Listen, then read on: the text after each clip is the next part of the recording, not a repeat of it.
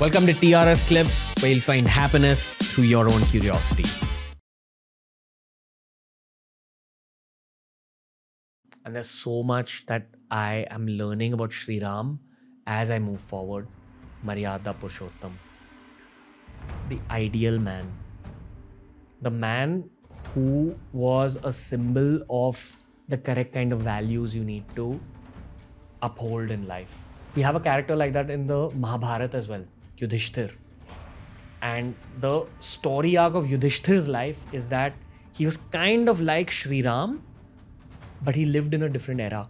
And eventually with Yudhishthir, he is conned into losing his material wealth as well as his freedom in some ways. And through his story arc, he understands that if you're only purely good, the evil world will take advantage of your goodness. They say that the Ramayan happened in the Treta Yuga, the Mahabharata happened in the later Yuga, which is the Dwapar Yuga. At the end of the Mahabharata, when Shri Krishna passes away, that's the beginning of the Kali Yuga.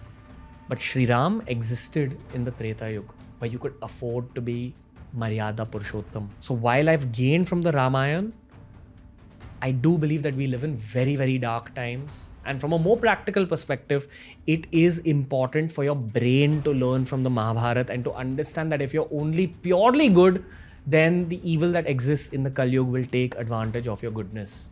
You have to be good with a little bit of picante, with a little bit of spice, as Yudhishthir learned. Or you need to surround yourself with other warriors, your brothers like Arjun and Bhim, to protect you in so many ways. But in your core, in your heart of hearts, you need to be Maryada Purushottam if you're a human being, not just if you're a man. You need to uphold the values that Sanatan Dharma talks about. You know, I was having a conversation with my mum and I told her that I've realized that in life at age 30, as I've built businesses, I find myself being competitive for the first time because I've already understood how to win at life in so many ways. I sense that I'm becoming more competitive. Am I becoming jealous? Not at all. Jealousy is an outcome of feeling bad about someone else's results. Results are never in your hands. Results are in the hands of the divine. If you feel a sense of jealousy because of someone else's results or someone else's gifts, then that's wrong. But if you feel a sense of competition in terms of, okay, if that person could do it, I know I can one up whatever that person has done based on my own abilities. That's called being competitive, having trust in your own abilities and the work that you put in. For the first time in my life, I find myself being competitive. And I'm always trying to be competitive with people ahead of me. Be it in numbers, be it in finances, be it in fame.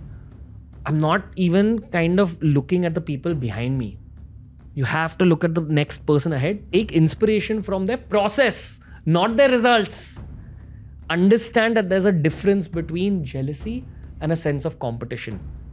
Do you not feel that Maryada Purushottam Shree Ram felt a sense of competition when he took on Ravan in war? Was he jealous about the kingdom and the great Rakshas army of Ravan? No. He was competitive because he knew that his abilities and the presence of God inside him. They say that Shree Ram didn't know that he was an avatar of Vishnu. He just was an innocent human mind which actually had Vishnu Bhagavan in his core. Everyone else around him knew that he's a form of Vishnu. He himself didn't know that. What is the Ramayan really trying to tell us? It's trying to tell you that in your core, you just need to worry about the process. You need to worry about that sense of hard work, preparation, the right values. And be a little competitive. If someone has wronged you, if someone has brought any form of adharma, you don't have to have a sense of hatred towards them. You have to just go and get what's yours, do it the right way, prepare the right way, do the right things, build teams, be a good leader, and trust in your own abilities. Because in your core, in your heart, if you're Maryada Purushottam, and in your mind, if you're absorbing things from Tim Ferriss, Joe Rogan, the best of the West, you're understanding that the world is not like the subcontinent, which is like Shuddh Desi Ghee. It's much more pure. The world is not like that.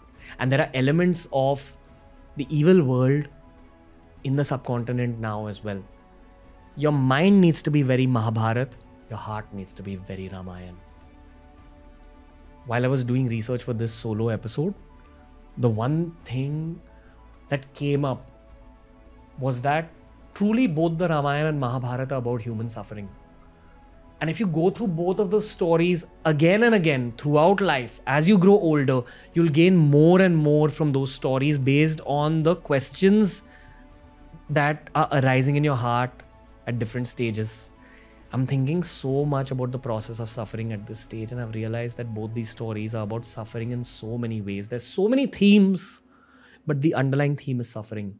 Why does the word suffering give us an element of negative energy in our own life? When I say the word suffering to you, I ask you a question. I ask you, what has been the greatest suffering of your life? And all of you listeners have your own answers for it.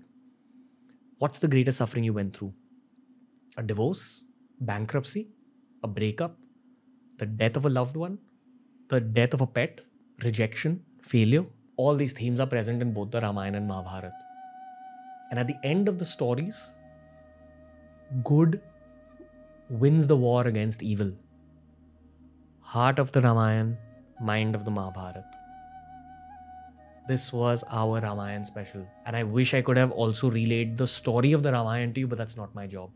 Maybe eventually. When I don't know what the right way forward is, when my pain in both my mind and my heart crosses a certain threshold, all I can do is go back to the 4-year-old version of me who heard the Ramayan for the first time, and the 5-year-old version of me who heard the Mahabharata for the first time. Which is why I choose to make this kind of content. Hey, if you enjoyed today's clip, make sure you check out all the other clips we've uploaded on this channel. You'll find a clip related to almost every single topic as long as you're willing to search for it.